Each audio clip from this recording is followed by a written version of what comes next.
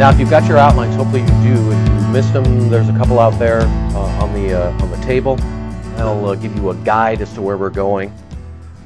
As we get into the sixth chapter is very interesting because the sixth chapter, as you're going to read, as we were going to read, starts off with a very familiar, to most of you probably, story about the feeding of the 5,000, where Jesus takes the young man's lunch, as it were, 5 loaves of barley bread, 2 little fish, and multiplies that. There's a whole lot, here's a shock, there's a whole lot more to this story than just simply Jesus being compassionate and meeting the needs of people relative to their physical hunger. There's a whole lot more to this. In fact, this has everything to do with the deeper, I suppose, theological and doctrinal truths that as we get into the 6th chapter, you get to verse 37, get into verse 40, 44, all the way down to 65, where Jesus is speaking very strongly in terms that we are familiar with, if you want to look at it, 6:37. All that the Father gives me will come to me. The one who comes to me I will certainly not, or I will not cast out. Notice that it's the only ones that can come to him are those whom the Father gives. Now, that means the Father is working prior to the individual coming. The Father is pulling the strings. He is sovereign and we are not. And then down to verse 44. No one can come to me unless the Father who sent me draws him. I'll raise him up on the last day, so on and so forth. Throughout this entire context right here, as we begin at the beginning of chapter 6, and we talk about bread, we talk about the temporary nature of earthly bread compared to the eternal nature of true bread. And that's why I've titled this section, as we get into it, Temporary Bread versus True Bread. Of course, the true bread is who? The Lord Jesus. And he makes that statement down in verse 48, if you just want to follow along a little bit here. I am the bread of life, he says. And then 50, this is the bread which comes down out of heaven so that one may eat of it and not die. 51, I am the living bread that came down out of heaven. If anyone eats of this bread, he will live forever. The bread also which I give for the life of the world is my flesh. And so I've moved you ahead so you can see where we're going here. He comes right out with it. This feeding of the 5,000, the Matthew's account, Mark's account of the feeding of the 5,000 does not have this tagged onto a teaching that John presents right here. It's one of the things I love about John. So unique. There are some similarities with the other synoptic gospels, the 3 synoptics, but John stands out as giving us additional information that is sort of within the grooves of all the other teachings that are there in the synoptic account. So it's very illuminating. At the same time, John doesn't give everything, say, that Matthew might give or Mark or Luke might give. And so we are going to slip back into Mark's account about this feeding of the 5,000 to give further illustration and add more, buzz to this thing in regards to the historic presence of what took place that day on the side of this mountain right near the Sea of Galilee, also known as Tiberias. So, the feeding of the 5,000 and the people's reaction to being fed. They recognize, we'll see it in a little bit here, they recognize that, there was like these gnarly little 5 pieces of dried up barley bread and these 2 stinking little pieces of fish. I'll show you why I'm saying that in just a second. And he just fed upwards to maybe 10,000 people. Completely impossible, correct? Oh yeah, completely impossible. For with God all things are possible. But for the natural man, it's completely impossible. And for the believer who is not thinking Christ's thoughts after him, it's impossible. That's right. You can be a believer and not be thinking his thoughts according to the word after him, and it's impossible. And we'll deal with some examples of that as we go along right here. And then the people see this happen, and right away they want to force him to be king. They're going to seize him and make him king. Because what you've got here is these people are looking at this and they're going, not only do we have this great miracle worker who can teach real good too, but we got a guy who can make food. And we're on the edge of the biggest social welfare system in all of Judean history. And I think I can spend lots of time on my hammock in my house. Because Jesus will just bring me my food.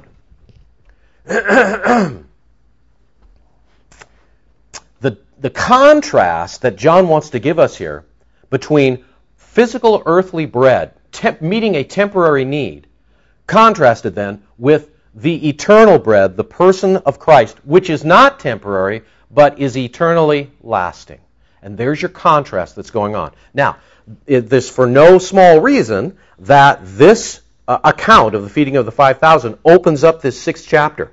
Because all of the doctrine concerning salvation, predestination, election that is presented here, as we get into verse 37 and following, is all based upon the bread that comes down from out of heaven.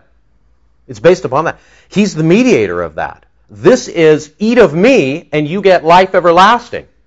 This is the bread that the Father is offering to those, like Jesus said, who He is giving to the Son. Verse 37, all that the Father gives me will come to me. Therefore, according to the grammatical construction here, if you come to Christ, it's because the Father has given you to Him. That automatically means that if you don't come to Christ, then it's because the Father has not given that person unto Christ. It also draws a stark, bold, dark line limiting who can come to Christ. It's all within the purview of the Father.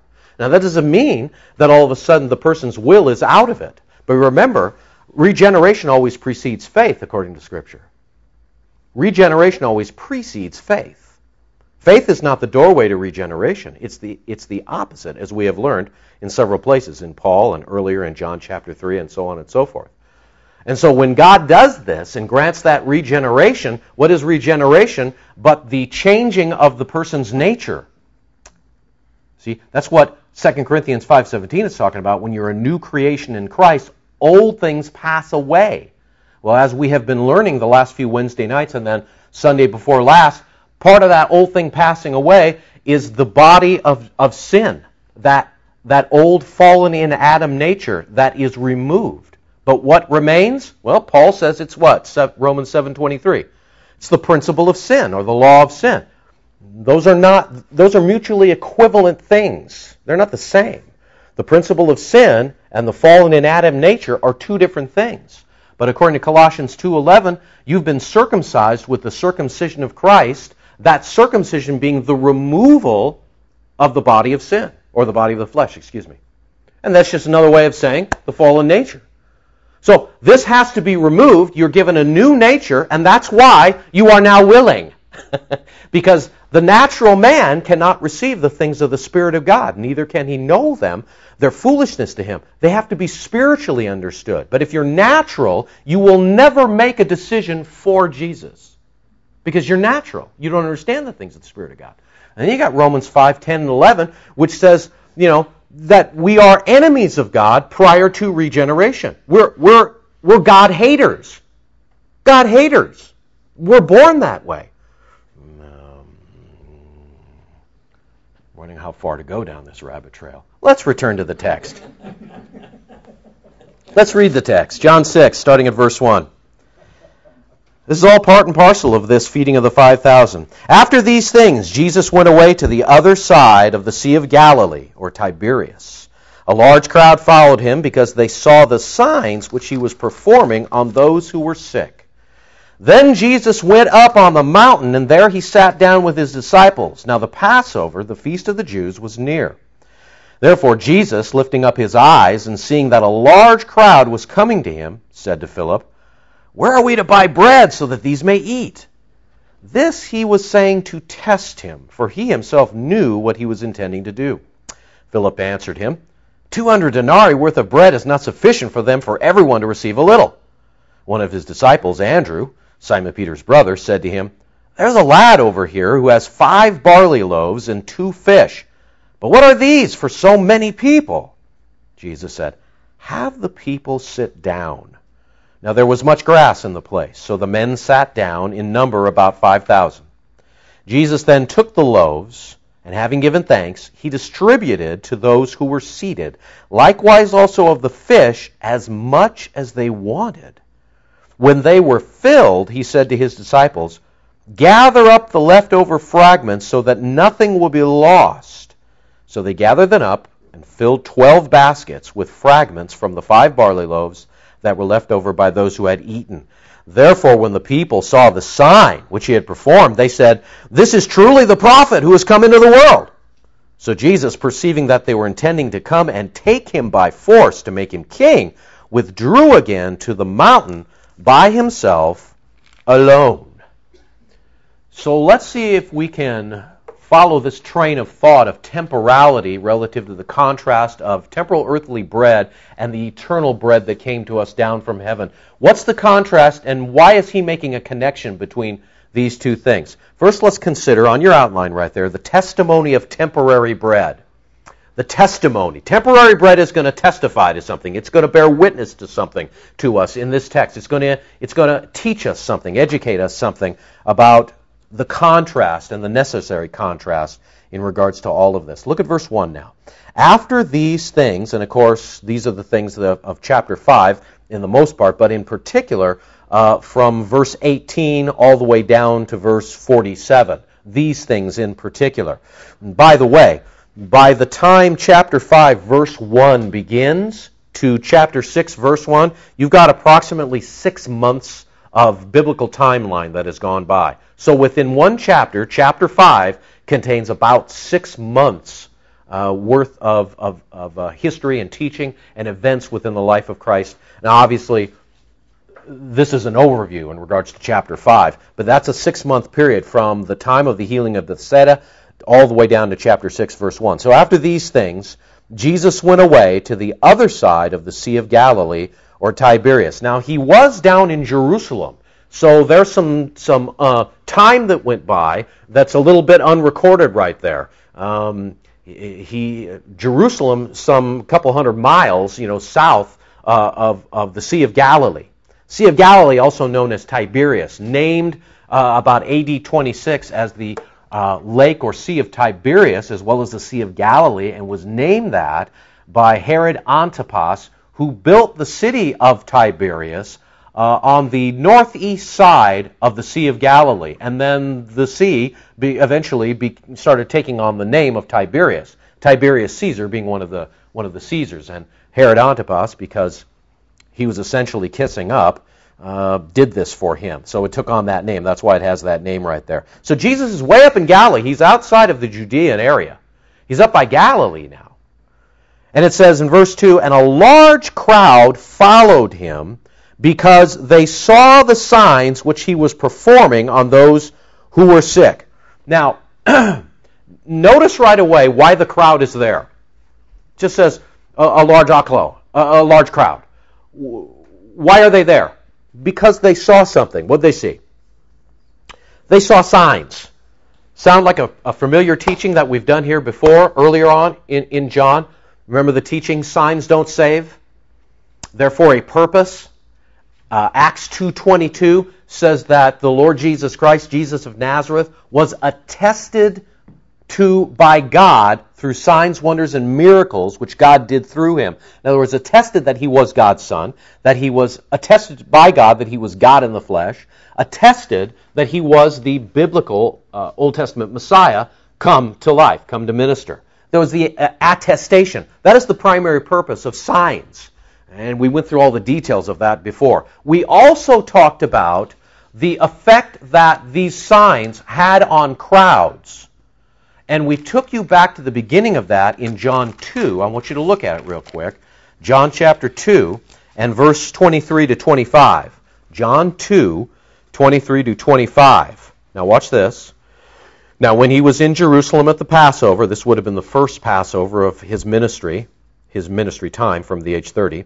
During the feast, many believed in his name, observing his signs which he was doing. And then remember how in the next verse it's now going to be qualified by John here what is meant by what kind of believing that was going on with these people as they observed his signs. But Jesus on his part was not entrusting himself to them, for he knew all men. Remember, entrusting there, that's epistusin in Greek. It means that he was refusing. It's an imperfect negative type of tense. He was refusing, essentially, to entrust himself to them. The root here is belief. Pistu, or pistis. Epistusin gives you the whole form of the word right there, which gives us our tense form. He was continuously refusing to give faith back to them, is the idea.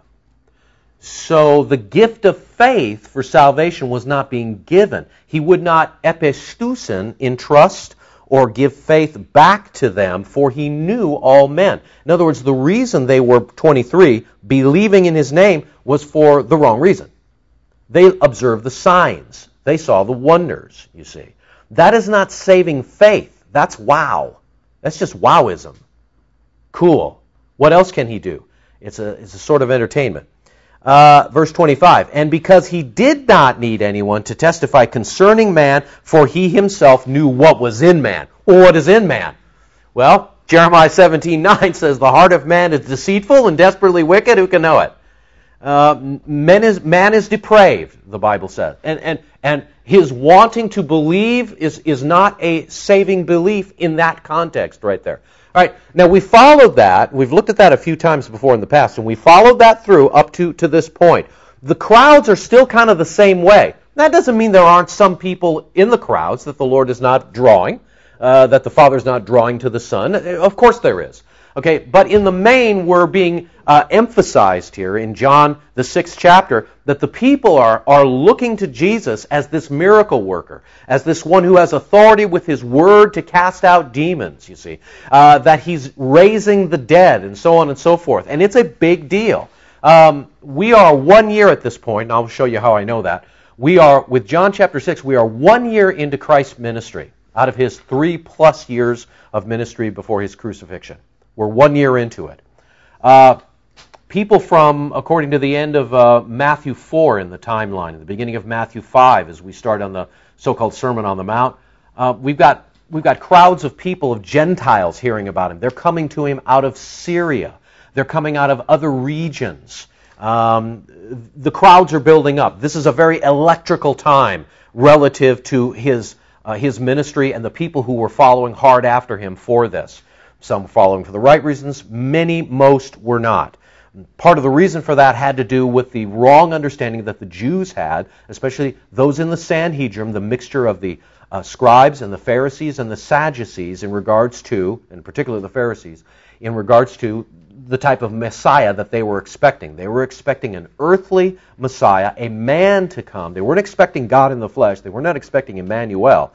But they were expecting a man to come and to be this ruler who would throw the yoke of Roman oppression off of them and put the nation back on top as the head of the nations and this kind of a thing.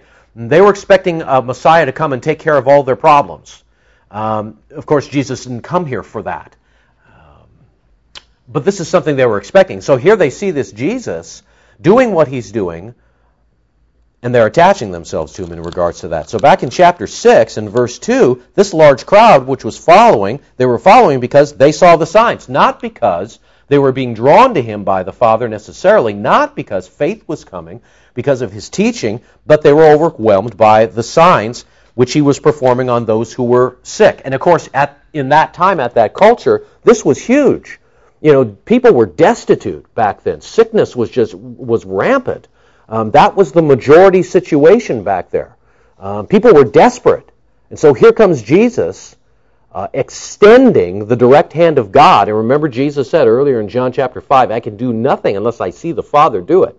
I don't do anything on my own initiative. If I do something, it's because I see the Father do it. So Jesus is healing people, correcting this situation all across the board because he sees the Father doing it. And the people are just overwhelmed with this. Never seen anything like it, of course, in their life. They're just overwhelmed. Of course, it's going to attract an interest. Verse 3 now, John 6:3.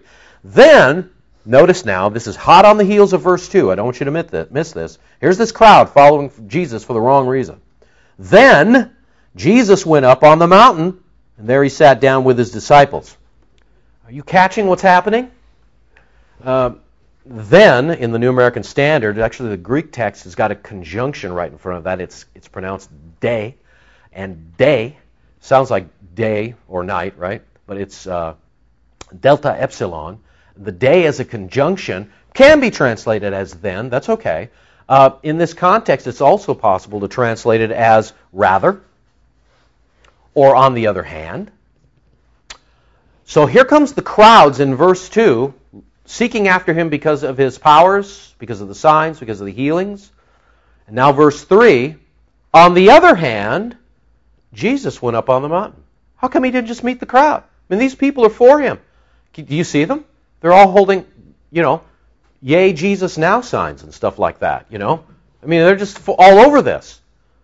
But rather, on the other hand, instead of going after them, Jesus goes up on top of the mountain. Interesting, because he removes himself from the populist kind of notion, Clearly he's not running for office because he's trying to avoid all of that type of attention. This has a lot to do with why, in the other gospel accounts, Jesus would tell his disciples, after he performed something or a teaching or performed a miracle, he would say, don't tell anybody who I am. Because the expectation of the people was, when the Messiah comes, he's going to be this earthly ruler, he's going to be this king, he's going to overthrow the oppression of Rome. That's not why I'm here. So he's constantly removing himself from that type of a scenario. Because he came to die. He came to overcome death, the Adamic death, and he came to satisfy God's righteous requirement for all sin of all those whom God would draw to the Son. So Jesus goes up. He doesn't meet them. He gets up on top of the mountain. We don't know which mountain this was. Basically, this is sort of Golan Heights kind of area in modern terms, is where he is right now. He's up there somewhere, and there it says, he sat down with his disciples. Now, of course, you're familiar with that. You okay? Yeah. Okay. All right, you had your hand on your... Okay. Just want to make sure. She's kind of kicking around. Yeah? That's because she hears me. She's like, let me out. She'll get right back in as soon as she sees me. I mean, What? I was gestating for this? Back inside. It says, and there he sat down, bottom of 3, with his disciples. And you'll recognize this as his normal teaching posture. Most of the Jewish teachers, of course, would do that. Instead of standing in a pulpit or at a lectern or something like that, they would sit down in the synagogues. And Jesus practiced that freely outside of the synagogue. So he sits down with his disciples. He's not going to pull any miracles. No divine rabbits out of the hat. Now it's time for the Word. Now it's time for the Word. He sits down with his disciples. Now keep in mind also that, and in this context, when he refers to the disciples, he is referring to the 12. But many times in the gospel accounts, disciples extends beyond the 12. There are others who were followers of Christ, who were matethes, translated as disciples. Those are disciplined ones. Also, those who are learning. That's what a disciple is a learning, disciplined one. Which says a lot, by the way, contrary to the current posture of an awful lot of Christians in the church. So he sits down with his disciples. I say that's who Jesus sits down with, are those who are his learners, those who are disciplining themselves. They're with him. Verse 4, now the Passover, the feast of the Jews, was near. Remember I told you just a little bit ago that from at the beginning of chapter 6 right here, actually from chapter 5 through chapter 6, you've got that 6-month period that's going on right here. And now we have, verse 4, now a reference to the Passover, the feast of the Jews, was near.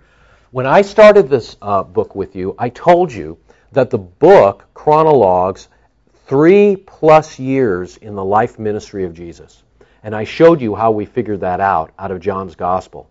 The first year is, the beginning of the first year is chronologued for us in chapter 2, verse 23, where that first Passover is mentioned.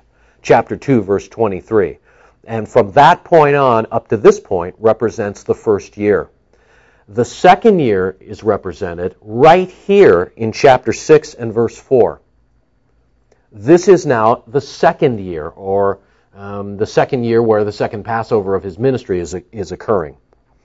Year 3 will be referred to in chapter 11 and verse 55. Chapter 11 and verse 55. So we get just a little bit past that, and that's why you will hear off-the-cuff statements. Preachers will say Jesus' ministry was for like 3.5 years. I think that's probably a little too long. I don't have a real problem with it, but it was just a hair past 3 years, that's for sure and for certain, if we follow John's chronology in particular. So we got year 2. This is year 2 of his ministry. We're better than a year away from the cross at this point, which I think is important for us to keep in mind. Better than a year away from the cross. And you'll see, of course, that Jesus, as John is pronouncing this for us and presenting this to us, that the intensity concerning doctrine and what the work of his cross was going to be comes up more often. Things get intense. He's just got better than a year to go at this point. So the Passover, the feast of the Jews, was near. And you know what Passover was, right? Pesach, the celebration of Israel's deliverance out of Egypt and all that went along with that. The passing over of the angel of death, and those who will have the lamb's blood on the doorposts and on the side. I see that. I will pass over you, prefiguring the person and work of Christ.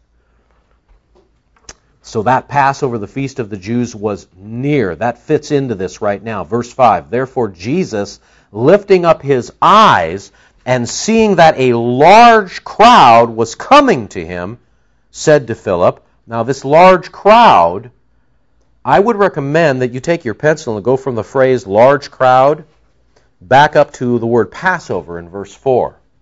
The reason I'm saying to do that is because part of the reason there was such a large crowd must be factored into this, the fact that Passover, one of the three primary feasts of the Jews relative to the mandatory nature of Jewish young men up to the age 50, were required to attend in Jerusalem every year.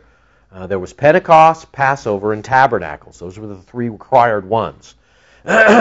And so, consequently, there are Jews from all over the Roman Empire that are jammed into this area, passing through Galilee, going down into Jerusalem, and this sort of a thing. So it's important to figure that in. Jesus sees this large crowd that was coming to him. By the way, that large crowd that was coming to him, that reflects back to verse 2.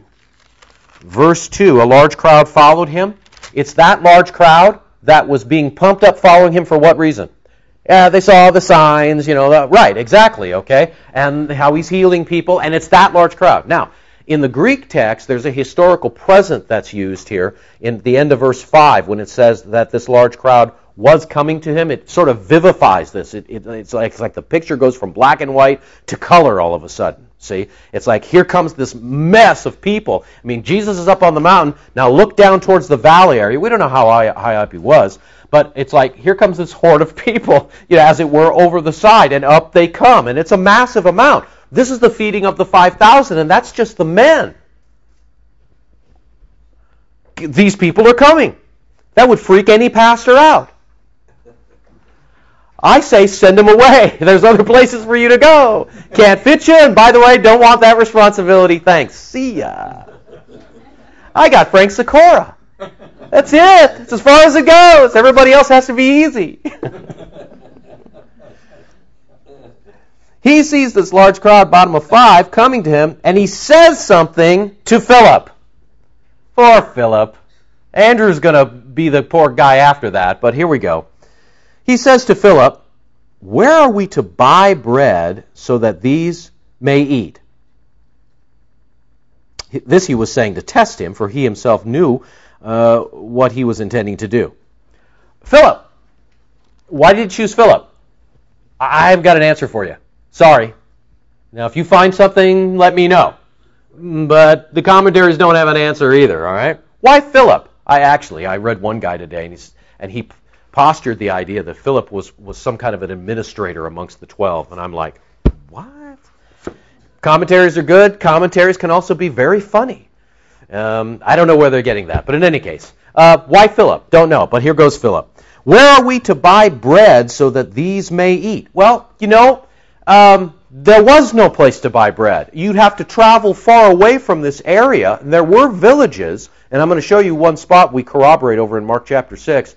But there's no place in the area. There's no ATMs. The Kentucky Fried Chicken hasn't been built yet. There's just no place to go. The Whole Foods where you can pay through the nose but still get decent food is not there yet.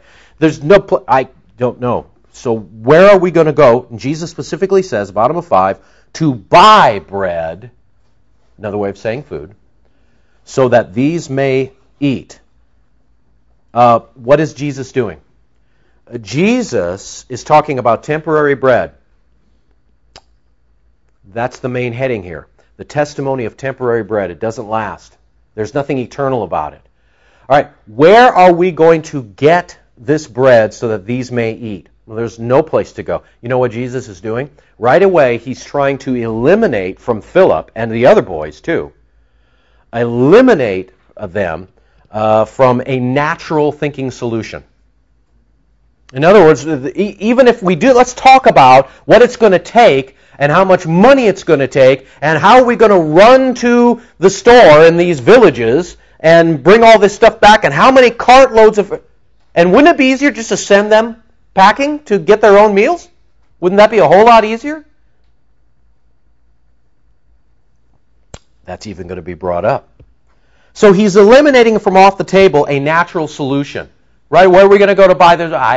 There is no place. Exactly. There's no way to do this. But then the text gives us the clue. Verse 6, this he was saying to test him, to peirazo him. It's the standard word for to test, or if it's in a temptation context, you would translate peirazo, temptation. But not so in this context right here. It's a test. For he himself was saying this to test him, for he, Jesus, himself knew what he was intending to do. Here's the test. You can look to me, or you can look to yourself. You can look to me, or you can look to yourself. This is the test. Now, if we look to you, we look to yourself to fix this situation, this problem, to meet this need. Well, then right away, before you even get through tallying up everything that needs to be done, the money that needs to be spent, and the time involved, and the man hours, and carting the food in, and it's already impossible. Everybody's died from malnutrition. It's done, Or they've said, "Forget this noise, I'm leaving," or whatever. So the test is you're going to look to yourself, you're going to look to me. Now, if we look to Jesus, then the results dramatically change. The picture dramatically shifts. The vision shifts entirely. Now, none of these guys were expecting this. And I even get a little bit of a hint here when I compare this account here in John with the other synoptic accounts that Jesus is working off the fly just a little bit too. He knew what he was going to do, right? Because he saw the Father do it. That's the program according to John 5, verse 19. Truly, truly, I say to you, the Son can do nothing by himself unless it is something he sees the Father doing. For whatever the Father does, these things the Son also does in like manner. Verse 30, I can do nothing on my own initiative. It has to be the Father doing it. Okay? Now watch what's about to happen here. This he was saying to test him, verse 6. He himself knew what he was intending to do. Actually, intending, it's using a single word as a paraphrase. The Greek word there is melo, and you're familiar with that. When melo in the Greek, which can mean one of two things. It's either about to, it's a word of imminence, something about to, or a word of certainty. So about to or certainty. Well, how can we tell the difference when to use which? You have to be able to recognize it in the Greek. The rule is that if the word melo is followed by another verb in its syntax, the way the words relate to one another in the syntax, if it's followed by another verb, melo is a verb, if it's followed by another verb, and that verb is in the infinitive mood, because there's a tense, a voice, and a mood, okay, in a verb, Greek verb, that if it's in the infinitive mood, then automatically that tells us that melo is to be translated as about to. Something that is about to take place, something that is soon, that is at hand, it is imminent. All right.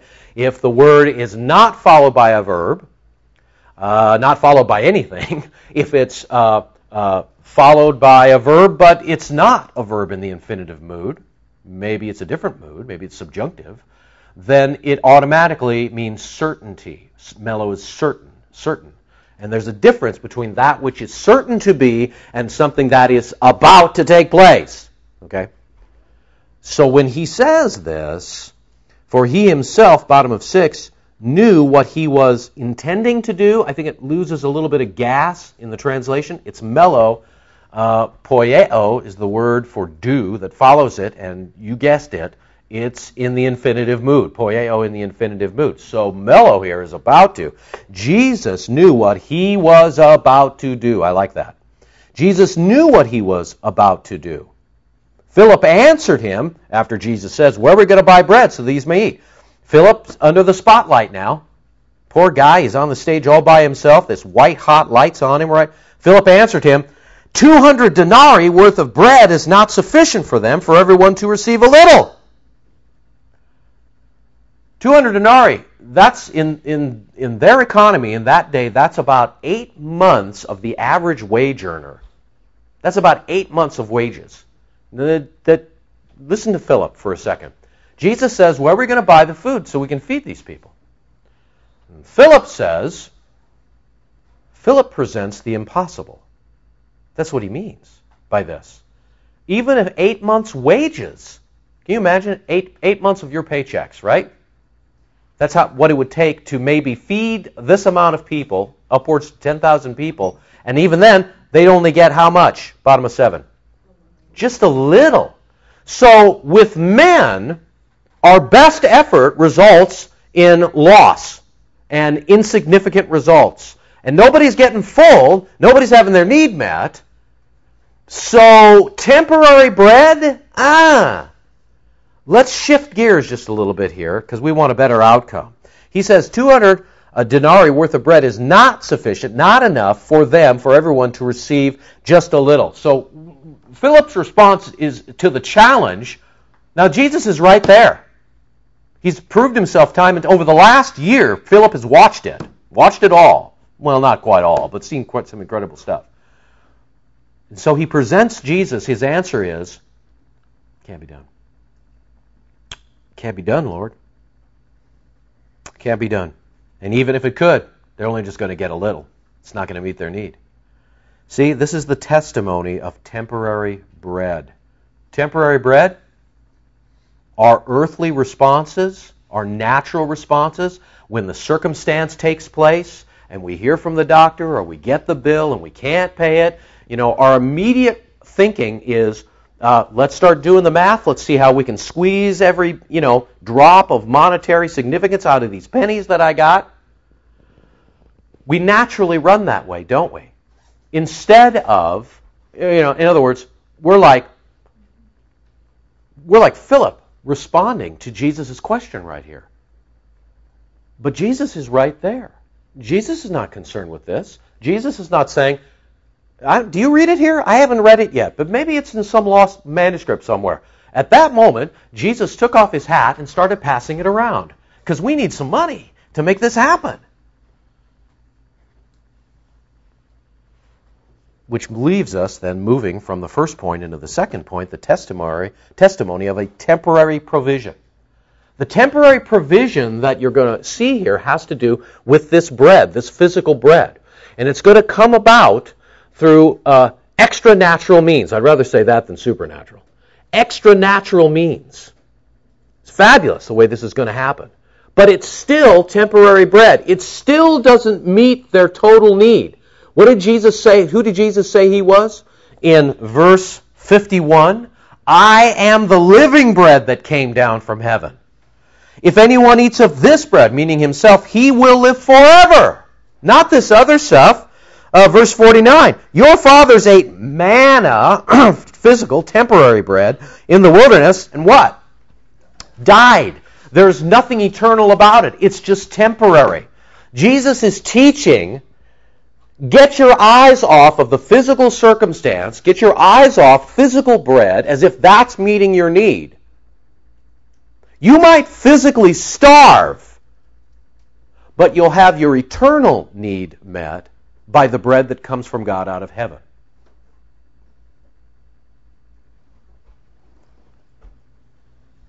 Testimony of a temporary provision starts in verse 8. One of his disciples, Andrew, Simon Peter's brother, said to him, there is a lad here who has 5 barley loaves and 2 fish, but what are these for so many people? All right, now let's get a little bit more color into this picture, and I'm going to have you hold your spot here and go with me to Mark 6. Mark chapter 6, and let's start at verse 33. Mark 6, verse 33. Let's see if we can fill in some holes here.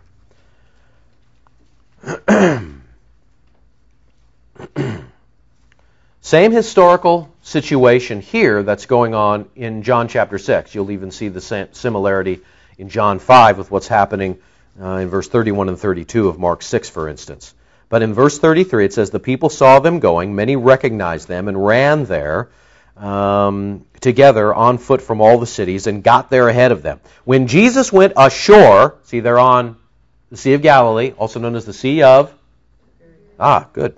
When Jesus went ashore, he saw a large crowd, felt compassion for them, because they were like sheep without a shepherd. And he began to teach them many things. When it was already quite late, his disciples came to him and said, this place is desolate, and it is already quite late. Send them away. The disciples are saying this to Jesus. Send them away so that they may go into the surrounding countryside and villages and buy themselves something to eat. See, John passes over this. He knows Matthew and Mark have already covered this. John was the last gospel written. Instead, John gives us some additional information that the other fellows don't give. But notice what the boys are saying to Jesus. Practical. Is this practical? Is this wrong? It's not really wrong. I mean, it's late. We're tired. They're tired. Time to eat. In fact, they're basically saying, we want to eat too. Let's send them away so they're not a drain on us anymore. And we can start the campfire rolling and, do our thing. So send them away. 37, but he answered them, you give them something to eat. Well, they don't want to hear that. Notice how Jesus turned right. He made other people's needs the disciples' responsibility. I would recommend to you that the exact same thing is true of you or I. That other people's needs God brings into our lives become our responsibility. You give them something to eat. And they said to him, shall we go and spend 200 denarii on bread and give them something to eat? Now see, they said this in addition to what Philip said to Jesus. Now we don't know what the chronology of that was between Mark 6 and John 6. Did Jesus approach Philip first, and Philip said 200 denarii worth of bread wouldn't even feed this whole multitude, they'd only get a little? Did that happen first, or did this statement happen first? Well, it doesn't really make any difference. What you can bank on is that both statements took place. It's not a contradiction. Contradiction is something that is contrary to what was spoken. Diction. Well, this is additional information. Jesus says, shall we go and spend 200 denarii on bread and give them something to eat? I think that Philip's statement to Jesus happened first, and the disciples heard this, and that's why they said this to Jesus. They heard Philip say that. That's my opinion on the matter. You don't have to buy it. I don't have a price tag on it or anything, but 38, and he said to them, how many loaves do you have? Go look. And when they found out, they said, 5 and 2 fish. Now, I find this to be fascinating. He tells them, how many loaves do you have? What do you have? What do you have in your hand? Go look. Well, the boys didn't have much, but they did come across a little kid who had these 5 dried up pieces of stinking barley loaves, that's peasant food, and 2 stinking sardines. Baby, I want some of that. Back to John 6. Now that you've heard all that, verse 8, one of his disciples, Andrew, Simon Peter's brother, said to him, there's a lad over here. In other words, we don't have it. Whether they actually had anything or they were hoarding it, I don't know. Did Andrew and the other boys, when they realized they don't have much of anything, start fanning out and combing the people that were a part of the crowd? I don't know, maybe. But they came up with this kid. And verse 9 says, there's a lad here, Andrew tells Jesus, who has 5 barley loaves and 2 fish. Now, that's cheap food. Barley was a cheap grain back in the first century. It didn't cost much of anything to have, easy to grow, very little maintenance. But barley loaves, when we hear the word loaf, we tend to think Wonder Bread loaf or, whatever, Roman meal or whatever the deal is you eat. I hope you don't eat either one of those caustic things, by the way. But loaves, these barley, man, we're talking pancake. They're just flat. And then he's got these 2 fish. Now, the Greek word here that's used for fish, according to Moulton and Milligan in their vocabulary of the Greek New Testament, they say that this specific word that's used here for fish really has to do with a fish or a process which resulted in pickled fish. Pickled. Now, we're not talking about the way that they pickle a cucumber and it turns into pickles you throw on your hamburger kind of a thing. We're talking about the reason the thing was pickled, these fish. I don't know how he was transporting it, but I'm pretty sure he didn't have an igloo cooler. Pretty sure about that. And so here's this kid. He was probably, maybe it was in a basket. Maybe it was just wrapped up in some cloth or something like that. Was it his lunch? I don't know, I don't know. Maybe the kid collected it. I have no idea. But he had 5 of these, dry, all day in the sun, no refrigeration, the hot Galilean sun, and it's doing its job on that bread and on those fish. Pickled by God. I'm going to make a meal out of this. But I haven't got enough, or I haven't got the right thing, Lord. I don't think I can make this requirement. I can't reach the deadline. I haven't been a Christian long enough. I haven't prayed. I don't know enough of the Bible, And we're always doing that. When the circumstance challenges us, the first thing we do is we look at what we can't do, and we begin to enunciate that and give life to it. And then we find somebody to agree with us about that. Like Philip found Andrew. Because look what Andrew's going to say next. Bottom of 9. Barley loaves, 2 fish. But what are these for so many people? In other words, I agree with Philip. I agree with Philip. Bottom of verse 7. Not sufficient for them, for everyone to receive a little. So what we got here is we got Philip and Andrew are now in agreement over this. Now they're empowered. See, you can be in agreement over something according to faith, or something according to fear, something according to failure, and you will empower one another in that. See? If you are in agreement in regards to faith relative to a promise in the Word, like in this case Christ's provision, He's the eternal bread, if you're in agreement with your other brother or sister, or brothers and sisters over that, what does that make you do? That makes you stand on that promise, believing God, speaking as much, and if there's anything that is required relative to a faith action, you are out there up off your couch and doing that. But a person that has agreed with another person that failure is the option, and it's too hard for us, and it's impossible, they have now ratcheted themselves hard fast to the wall of failure, as it were. And what motivate? There is no motivation for it. In other words, they're done. They're a cadaver now. It's over with. It's like I used to tell my son, and it's like I've told other young people, and unfortunately some adults, who are out looking for work. If you keep at it, there are jobs to find here in Omaha. There are plenty of jobs to find. We know what the situation is. People just don't want to do what those jobs are. Isn't that too darn bad? And I say to them, you keep looking, you keep pounding, and I guarantee you will get a job. In fact, it's like Ann and I have talked about, your job needs to be 8 hours a day you looking for a job. And if you do that, you will get a job. But I guarantee you, on the other hand, that if you stop, I guarantee you will not get a job. And that's all there is to it. It's as simple as that. But as soon as we get with somebody else, and it could be a positive agreement, but if it's a negative agreement, you got this happening right too. So basically, Andrew and Philip are worthless right now.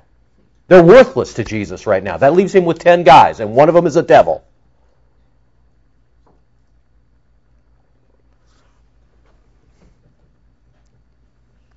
So what does Jesus say? Verse 10. Jesus said, you guys are right. I ain't got time for this anyway. Let's just move on down the road. Hit it! Jesus said, have the men, not people, it's anthropon, have the men sit down. Now there was much grass in the place, so the men sat down in number about 5,000. Hold on. What? What? No, Jesus. Now, we don't have it. We can't do it. We've already determined this. The Andrew Philip Consortium Council Air has met, and that's that, and we can't. There's a kid here with some dried up this and stinky that, and you want to hand this to... I'd like to see you take a bite of just that fish head right there. I don't think we're going to pass... And Jesus says, have the men sit down. Now, not just sit down, not sit down on your backside. That's not the Greek right here. The Greek right there is anapipto.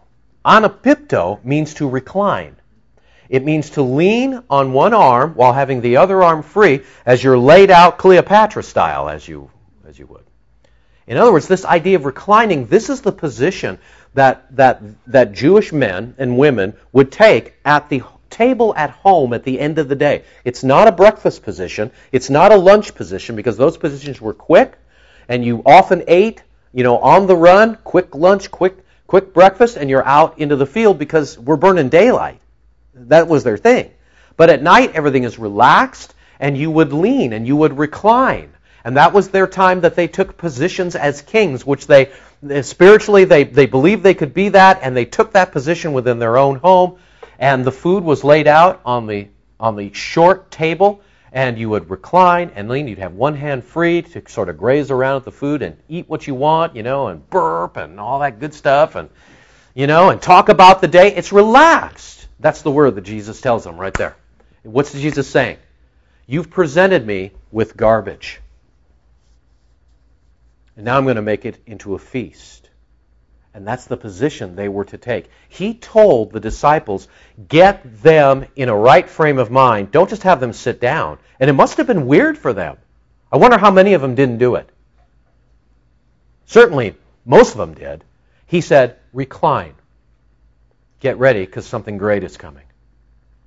Jesus says this in light of and in the face of Philip and Andrew's unbelief and agreement to fail, that something was impossible. Now, there was much grass in that place, which, by the way, tells us this happened sometime during the spring, obviously Passover time. So the men reclined, same word, anapipto, reclined in number about 5,000. Matthew 14:21 tells us there were 5,000 men plus the women and the children. That's where we get that from. Matthew 14:21. So what does Jesus do? Verse 11, Jesus took the loaves. Jesus took this dried up, crumbling 5 pieces of yuck, and having given thanks, he gave thanks for this junk. I think not so much for the condition of the food, but giving thanks to what God was going to do. Remember, Jesus didn't do anything that he didn't see the Father do. So here we go. He saw the fathers do this.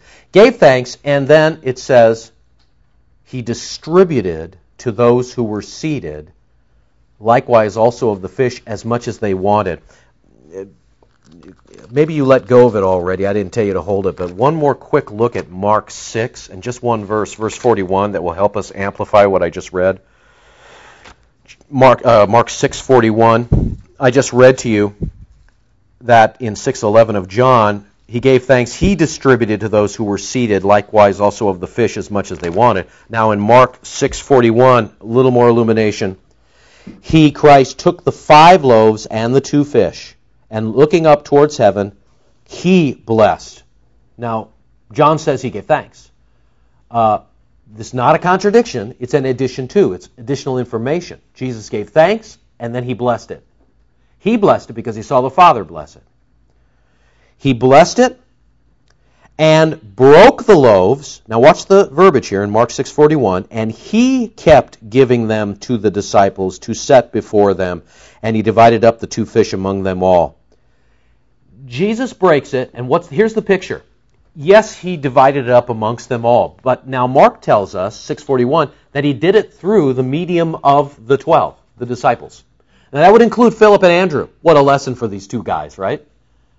Who weren't really believing this. They weren't in that position. And so what is happening here is that the miracle, you can go back to John 6 now. The miracle that is taking place is Jesus has got the food in his hand, he's got the fish, he's got the loaves, and he's breaking off a piece, and he hands it to John. Breaks off a piece, hands it to Peter. Breaks off a piece, and they go off with it. Go give that away. Deal with that. Well, Lord, I can probably cover more ground if you give me more. No, do what's in your hand to do right now. Do what you know you need to do now, and then more will come. Christians are coming to me and they're going, gosh, I just want this. I've been waiting and waiting. Well, what has God given you to do right now? Well, I'm waiting for him to. No, but what has he got you doing right now? Well, what do you mean? Well, what is your latest opportunity? Well, I don't have any opportunities. You don't have any opportunities? Really? You didn't hear the pastor say on Sunday they needed help in the nursery? You didn't hear the pastor say that there was a need to, and so needs a ride, or we need somebody to paint, or... Here. Now, deal with that. Take that, what I just gave you, and then come back, and be faithful, and then... So he's given it out. The miracle, listen now, the miracle transformation in the additional food as that loaf and the fish, which all of a sudden, because he blessed it, was no longer garbage. Now, it's like the best tasting thing you ever had in your life. It is the filet, thank you, sis, filet mignon of peasant bread and fish. And I've never had fish like this before. And we're reclining and we're having a feast. And Jesus is handing this great stuff out now that he has blessed. And the miracle is happening, and the boys are distributing the miracle of Christ. The boys are distributing what Christ has transformed. And you're the boys. You're the 12. Jesus does the miracle. We have the honor of distributing that. And it's like, you like that? You want more? Hang on. I know the chef. Go back to Jesus. Okay. And he says, verse 11, now Jesus then took the loaves, having given thanks, distributed to those who were seated. Likewise, watch, also of the fish, as much as they wanted. I don't want junk. I don't want garbage. When it's good, I want more. And as much as they wanted. This stuff was great. It's kind of like, this is hot on the heels of John chapter 2. The water into wine at Cana. It's the best wine. Anybody? Right?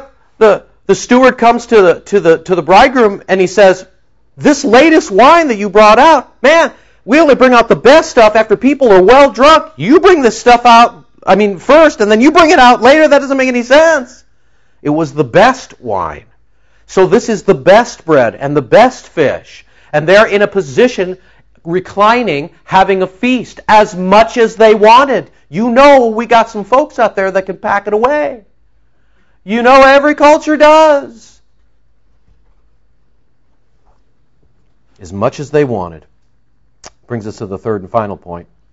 Testimony of a temporary total. We're just dealing with temporality here.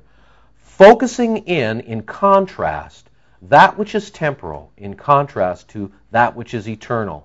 And this is that theme is going to flow throughout this 6th chapter.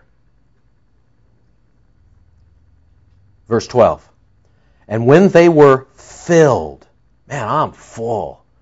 You know, it's like the whole Thanksgiving thing, and you're like distended belly and the whole 9 yards, right? And now it's just the tryptophan is taken over, and I just got to go to sleep, right? And when they were filled, Christ said to his disciples, gather up the leftover fragments so that nothing will be lost. Gather up the leftover fragments. Leftover fragments? Wait a minute. Didn't Philip and Andrew already do the math on this? Did that they already? See, sometimes practical and actual need to give way to the impossible miracle. In fact, I would say most of the time it needs to be that way. Instead of positioning ourselves and responding to the circumstance in the impossible way, instead of responding to this in the natural way, why don't we follow Jesus? Why don't we be, verse 3, one of his disciplined learners? Why don't we do that? The Bible is loaded with promises. Jesus gave us tons of promises. You know my teaching on this. Jesus was direct and absolute in regards to this faith thing. There was nothing balanced about Jesus at all. Completely imbalanced. You know what I mean about that? There was no safety net. There was no safety net. Jesus said, jump. There was no safety net. Jump, I'll catch you. Peter, come on out into the boat. Lord, if that's you, tell me to walk on the water. Come on, let's go. Peter gets on the boat, out of the boat, walks on the water. No safety net. Walks on the water. Then got his eyes off Jesus. You know the rest of the story. Began to sink. Lord, help me. Because we have a merciful Savior, immediately, the text says, immediately, he's there to grab you. You're not going to sink. And then he says, "O you of little faith, oligopisteo." The best way I can illustrate the meaning of that word in Greek is little faith. Little. Just a little bit. Right? Just squeaking out faith. Just a little squeaky faith. Yeah, that's it. "O you oligopisteo." Why did you doubt? That's a question that Jesus meant for him to think about that. Answer my question. Why did you doubt? Because you were succeeding. You were doing it. You were doing the impossible. Who or what made you think otherwise? It's just like when Paul wrote to the Galatians, 4th chapter of Galatians. You know, man, you guys, who's doing this to you? Or 3rd chapter, who has bewitched you? Who has put a spell on you to walk away from justification by faith and start doing the law? Who's doing that to you?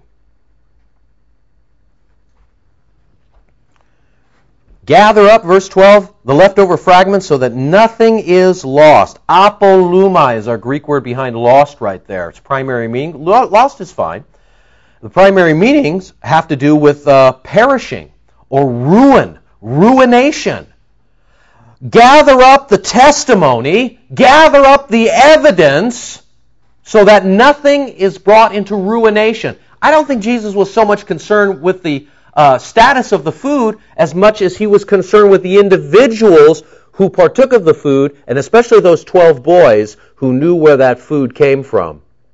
And guess who's picking this up? Who's he telling to pick this up? The 12, the boys. That means the boys are running around the field, maybe having to fight with some people. "Kid, give me that." "Okay, you've had enough." I don't know. But they all got baskets.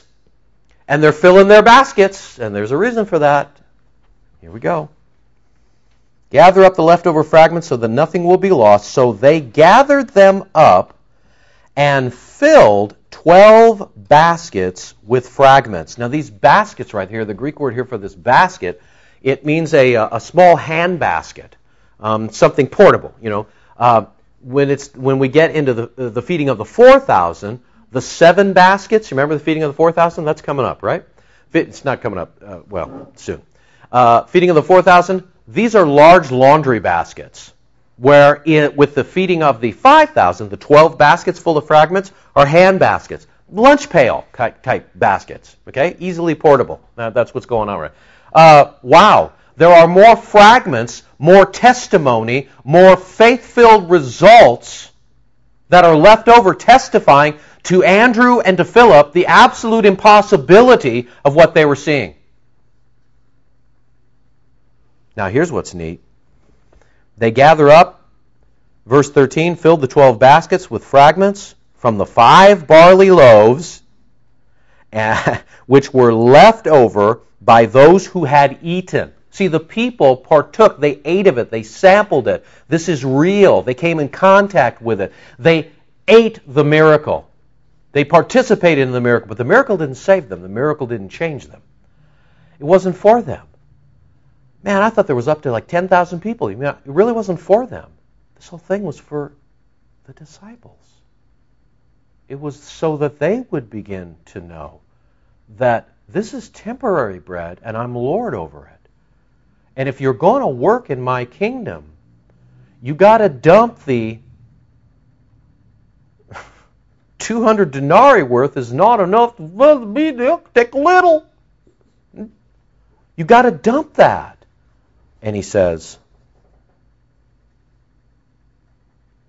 therefore, when the people, verse 14, saw the sign which he performed, they said, "This is truly the prophet who has come into the world." By the way, before we hit verse 14, back in verse 13, these 12 baskets, that means each of the boys had a basket, right? During that whole time they were working, they were passing out the food that Jesus was multiplying. You know, the laborer is worthy of his hire. It didn't say the boys were eating. They all picked up a basket. It was for them. It was for them to eat.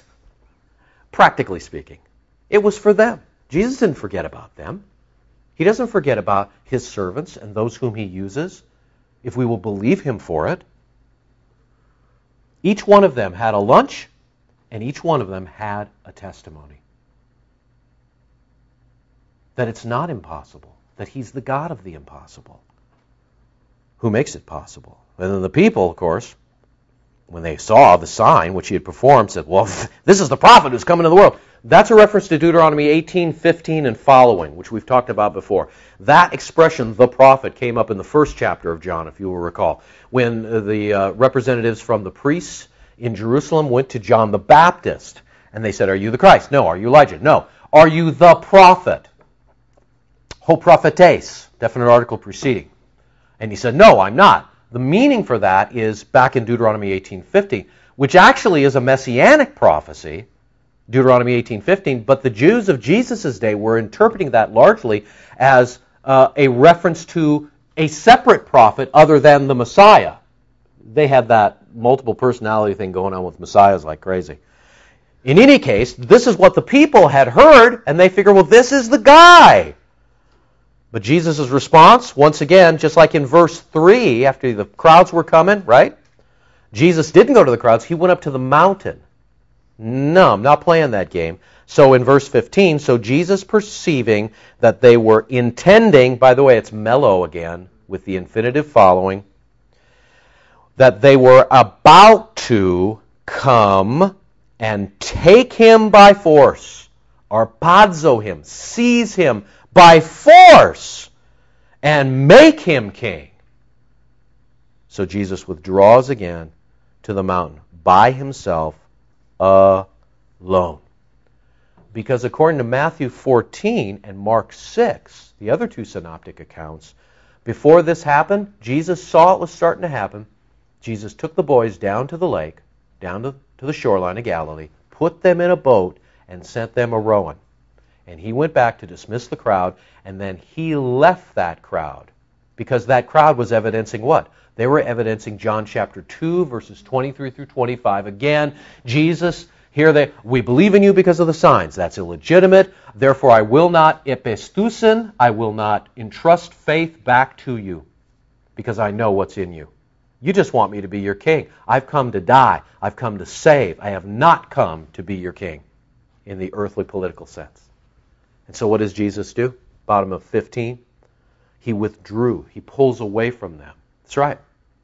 Jesus pulls away from people who come at him for the wrong reason. John chapter 2, 23 through 25, and right here again. And we've seen it before. We've seen it earlier. He withdraws again to the mountain by himself, and then there's this last stab of emphasis. Alone. Alone. The boys are gone. The boys are out, and they're about to get into another lesson that is directly related to this multiplying of the loaves and the fishes. They're going to be, we'll look at it next week, they're going to be out on the lake, and you know what's coming. The storm's coming, right? And after this whole thing is over with, one of the remarks that one of the gospel writers is going to make about their condition was that their hearts were hard because they didn't understand the lesson of the loaves and the fishes. And they had let fear in because of that. And I'm not letting the punchline, escape. There's more to that than just that. So Lord willing, next week we will jump into that. Lord God, we give you praise and thanks.